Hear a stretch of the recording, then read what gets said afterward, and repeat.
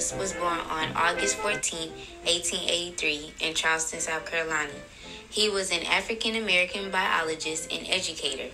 He pioneered many areas on the physiology of development, including fertilization, experimental pathogenesis, hydration, cell division, dehydration in living cells, and ultraviolet carcinogenic radiation effects on cells. His parents were Charles Frazier and Mary Matthews Just. At the age of 17, Ernest left home to pursue better educational opportunities in the North.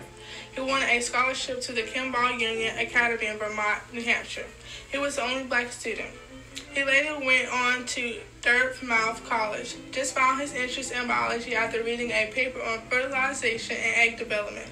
He was a bright student, earning the highest grades in his class. He graduated summa cum laude in 1907, also receiving honors in biology, sociology, and history. Upon graduation, he accepted a teaching position at Howard University. He began to do research alongside Dr. Frank Lilly as his assistant. He was a part of the Department of Zoology and later the Department of Physiology at Howard's College of Medicine. Just obtained his doctoral degree of philosophy from the University of Chicago, where he studied experimental embryology, and he graduated magna cum laude. In 1912, he married Ethel Highwarden, and they had 3 children, Margaret, Highwarden, and Marable. In 1915, Ernest became the first recipient of the Spinard Medal of the NAACP for his outstanding work in science.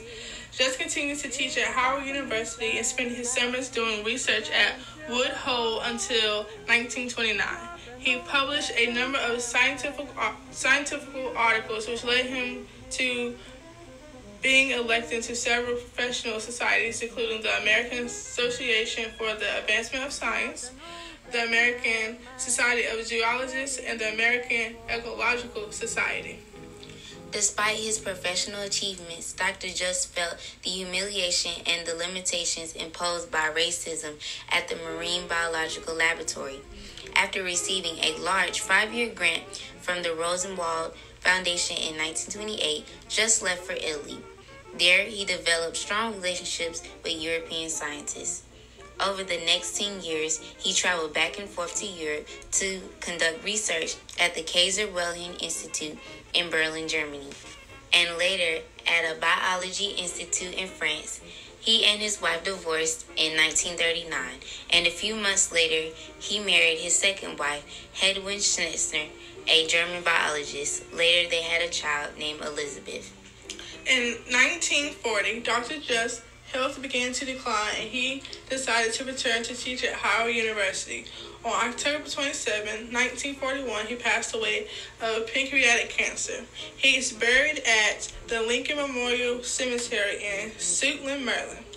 Ernest Everett Just' legacy of accomplishments followed him long after his death.